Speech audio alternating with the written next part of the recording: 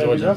You guys worked really hard to get that lead back down at halftime, and they came out in the second half and were just hitting their threes. What happened second half defensively there at the beginning of the half to get that big burst? I think just miscommunications, and then they had a lot of actions where they slipped out flares, and there was just a lot of off-ball movement, and they was able to get some open shots. They also hit some contested threes, and they came out the second half, just spraying from the perimeter. I think from the first half, they were 4 for 16, not shooting the ball really well. And we kind of just emphasized that, and they came out in the second half on fire. How much did their length really bother you? They're such a long team, a lot of long guys. How much did that bother you guys offensively in the second half? I mean, yeah, they're definitely for sure a lengthy team. They're physical.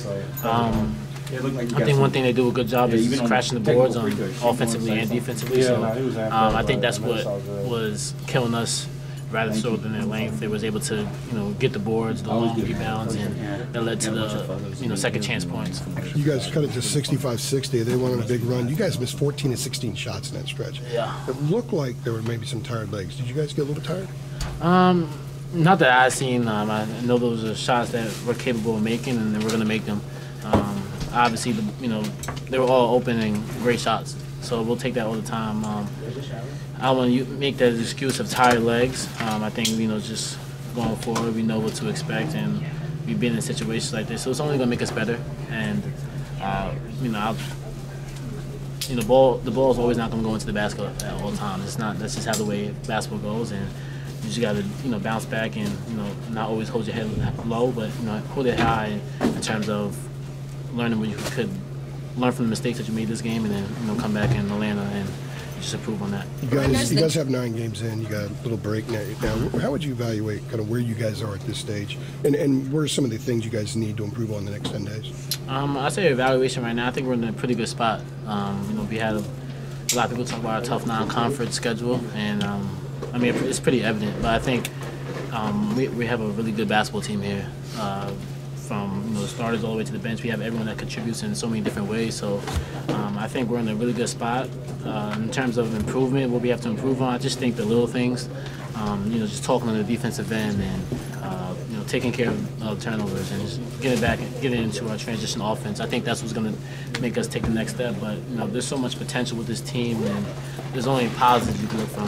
RJ, to go off of that, you mentioned obviously UConn being a team ranked as high as they are, obviously defending champions. What do you think, this team having some of the new personnel, what do you think, how close do you think you are to, kind of get into the echelon of a team like a UConn, kind of doing the things that they've been doing? I mean, I think we're right there. I don't think we're too far off.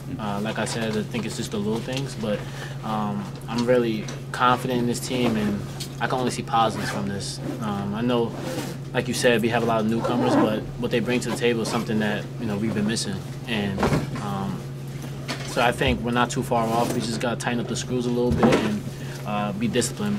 So you feel like this will hopefully help y'all make a run in March, just having this experience? Yeah, I mean, I think it's always great to have these type of games and these type of environments because it kind of prepares you for what March Madness is going to look like. And I just feel like any time UNC steps onto the floor, it is like a March Madness environment. So hopefully we just stay focused and stay in the present moment and not look too far ahead and just take it one game at a time, and then we'll be right there in March.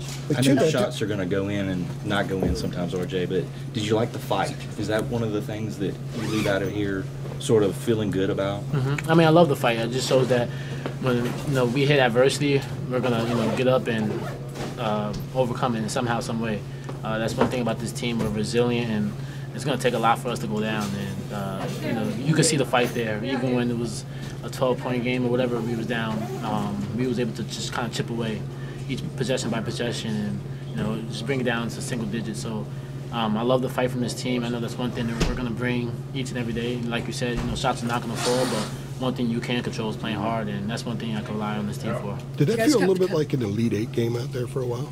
A little bit, I think, in between the first half and the second half, and then just kind of just up and down game, and a lot of physicality, a lot of just high energy from both teams, talking trash, and so that could just speak of the the Elite Eight kind of matchup. Yeah. Crowd kind of made it sound like that. Yeah, 100%. I think anytime Carolina Blue steps into the Garden, it's going to be that environment. Did you get hit in the face? Yeah, I don't know if you guys can see it. I don't know. That's why I'm asking. Yeah, I got hit in the face and the mouth. So yeah. What do you think is the key in these next? You mentioned the 11 days that you guys are off. What is kind of the keys to kind of being able to regroup, take the rest, and then also gearing up and game planning for Kentucky? I think just take care of our bodies. And we had a long couple of days back to backs and really no breaks. So just kind of just mentally and physically recover. Guys, Coach Davis is going to the podium right now. Get right for your body for this upcoming next 11, 12 days, but at the same time, just each and every day prepare for what's coming, and we got